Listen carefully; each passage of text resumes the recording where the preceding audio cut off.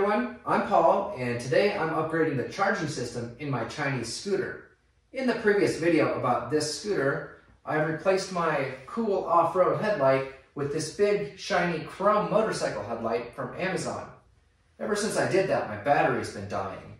I can ride to work for about 1 week, and then the starter cranks very slowly, and it feels like the battery's almost dead. I've been recharging it once per week with the plug-in charger at home. Now, it's possible this new headlight takes more current than the old one, and the charging system can't keep up, or maybe my stator's broken. Either way, I'll test the headlights today, and I'll upgrade the charging system to this 11-pole stator that I got from rollingwrenchdenver.com. The kit comes with a stator, voltage regulator, and some wiring. This is how the starter sounds when the battery is fully charged.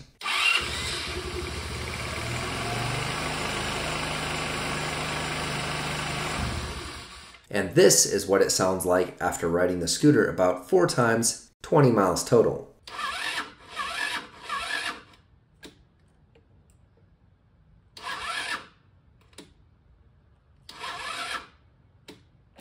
My battery charger says the battery has 11.5 volts and is 10% charged right now. A good way to test the charging system is to measure the battery voltage while the engine is running. A fully charged battery is 12.6 volts, and the voltage needs to be higher than that to recharge it. Around 14 volts is ideal. If it goes over 15, that's too high, and you probably have a bad voltage regulator. I'm at 12.2 volts with the engine revved up. I'm not charging the battery right now. I didn't have this problem before I installed the chrome headlight. Let's unplug the headlight. The battery is a bit low, but I have the headlight disconnected. Does my charging system have enough power to recharge the battery now?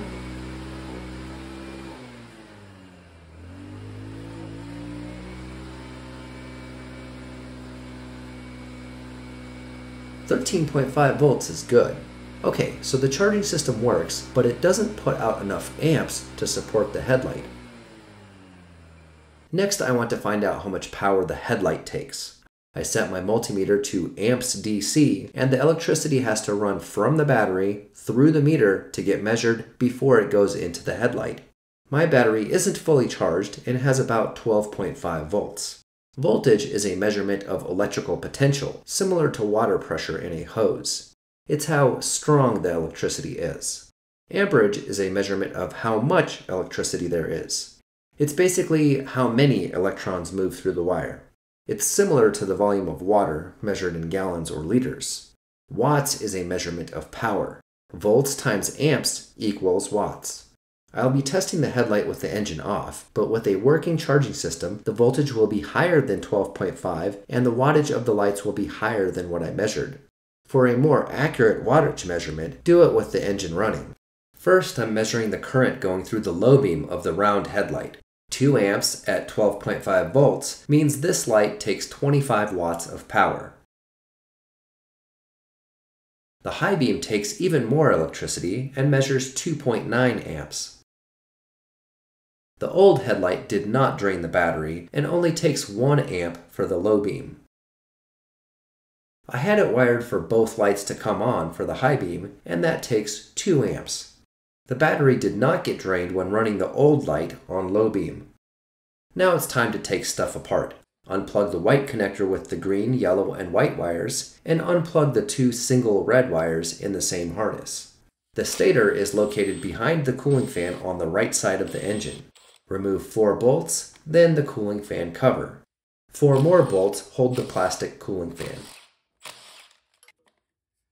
Use the CVT holder tool to keep the flywheel from turning and remove the nut.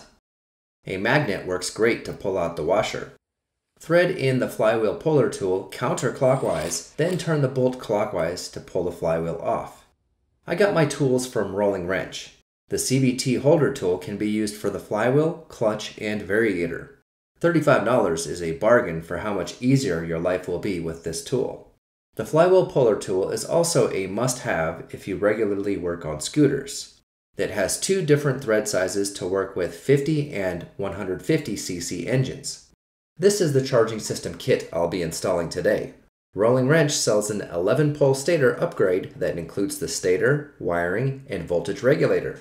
You also get the Flywheel puller tool in the kit, so you don't need to buy it separately. 2 small bolts hold the pickup coil and 2 long bolts hold the wiring bracket. Finally, 2 bolts hold the stator onto the engine. Let's talk about the stator. This is the most common type of stator in a 150cc GY6 engine. This is an 8-coil or 8-pole stator. 7 of the coils charge the battery, and the black one creates a higher voltage but less current for the CDI. The pickup coil is the box in the lower left corner of the screen and tells the CDI when to fire the spark plug.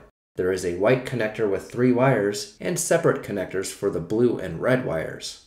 Do a Google image search for GY6 wiring diagram and you'll find something like this. This diagram might not be exactly like your scooter, but it's close enough. Let's focus on just the charging system. CDI stands for capacitor discharge ignition, and it's the electronic part that controls the coil and spark plug. In the middle of the screen, you see the stator, and in the upper right corner is the voltage regulator and rectifier. Rectifier means it turns alternating current into direct current.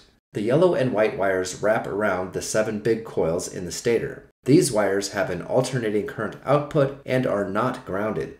The AC power goes into the regulator where it's converted to DC, and the voltage is adjusted to stay between 13 and 15 volts. That power is used to recharge the battery. The other coil on the stator has thinner wire and a lot more windings. It's covered by a protective layer of fiberglass. This coil generates 20 to 100 volts AC. It goes through the red and black wire directly to the CDI. If you touch the red and black wire while the engine is running, it will shock you. Some scooters have a DC CDI that is powered by the battery instead. If the coil with the red wire doesn't work, the CDI doesn't get power and the engine won't run. The box that comes with the stator is called the pickup coil and sends a signal to the CDI through the blue and white wire. The flywheel has a bunch of magnets in it. As the magnets pass the coils, electricity is induced into the wires. The metal bump on the outside of the flywheel passes the pickup and tells the CDI when to fire the spark plug. Set the multimeter to ohms to read resistance. My leads aren't perfect and have 0.2 ohms of resistance. I need to subtract that number from any measurements I take. Measuring across the old pickup coil, I'm getting 152 ohms. The pickup coil on the new stator measures 145 ohms of resistance. Here's what I just did on the diagram. I connected the red lead of the voltmeter to the blue and white wire and the black lead to the ground on the pickup. This will measure resistance across the pickup. The numbers are similar with both stators. If you get close to 0 ohms, it's shorted out, and if you get more than 200, there's a bad connection. Measuring across the old exciter coil, I'm getting 541 ohms. The exciter coil on the new stator measures 379 ohms of resistance. Keep in mind the exciter coil is the one that powers the CDI. If this coil is shorted or has an open circuit, the engine won't run. It's hard to find consistent specs online, but somewhere between 350 and 550 ohms is good. Remember, the leads of my multimeter have 0.2 ohms of resistance. This isn't important when measuring hundreds of ohms, but it will matter when measuring the charging coils. 0.3 minus 0.2 means we have 0.1 ohms of resistance across the charging coils. That's almost a short circuit. It has been charging the battery, but not very well. The new stator has 3 yellow charging wires. I'm getting the same resistance across each pairs of wires, and it's about 0.8. Subtract 0.2 for the leads, and it's 0.6 ohms of resistance. On the diagram, I'm measuring across the charging wires. One lead goes on the white wire, and the other lead goes on the yellow wire. On the 11-pole stator, I'm testing between yellow wires. The new stator is within specs, but the resistance on the old one was too low. You can also test from the yellow wires to ground. There should be no connection. Now let's install the new stator in the scooter. The wiring harness comes out behind the stator and goes up and to the left in the 10 o'clock position. You can use a small impact driver to save time, but the final tightening should always be done by hand. The pickup coil bolts are a smaller diameter, so be careful not to over-tighten them. Line up the keyway on the flywheel and install it on the crank. A thin layer of grease on the shaft is a good idea to prevent rust. It's possible to get the nut tight enough with an impact driver, but if you want to do it correctly, you have to use the flywheel holder tool and a torque wrench. Check the gap between the pickup coil and the magnet on the flywheel. It should be very close. Connect the blue and white wire from the stator to the red and white wire on the scooter. This is for the pickup coil. Connect the red and black wire from the stator to the red and black wire on the scooter. This is for the exciter coil. The square white connector on the scooter will not be used. Connect the yellow wires to the new voltage regulator rectifier. The yellow wires carry alternating current to the regulator, and it sends direct current to the battery through these red and black wires. Let's start the engine and see if the new charging system works. The battery started out low, and in just a few seconds, I'm up to 14 volts. Now let's plug in the headlight. It's holding 14.1 volts and does just fine with the high beam too. The old voltage regulator is no longer needed. I'll leave the connector here out of the way. I'm going to fast forward through putting my scooter back together. The body panels are different on every Chinese scooter, and I've customized mine so much that an in-depth view of all the screws wouldn't be relevant anyway. I installed the new voltage regulator back here. The connectors are just in front of it, and the battery wiring is over here. And this is the old charging system. And I'm just going to skip through this stuff too. The battery goes under the seat, and I didn't forget to put the headlight and front plastic back on. The scooter is back together, and the headlight is on high beam. When I rev the engine, the charging system has no problem maintaining 14 volts. Here's another look at the kit I installed. For $139, you get the 11-pole stator, voltage regulator, wiring, and flywheel puller tool. I also recommend picking up the CVT holder tool if you're not a savage, or just use the impact wrench and tighten your flywheel nut to mystery torque. That's it! Installing the rolling wrench charging system upgrade kit is very easy. These are high quality parts, and I'm confident my charging system will work for a long time. While you're here on YouTube, check out my Chinese scooter playlist. I have many more videos covering most repairs on Chinese scooters. If that's not enough for you, check out Rolling Wrench on YouTube. He has many more repair videos, performance upgrades, and videos about the Honda Ruckus. Thanks for watching.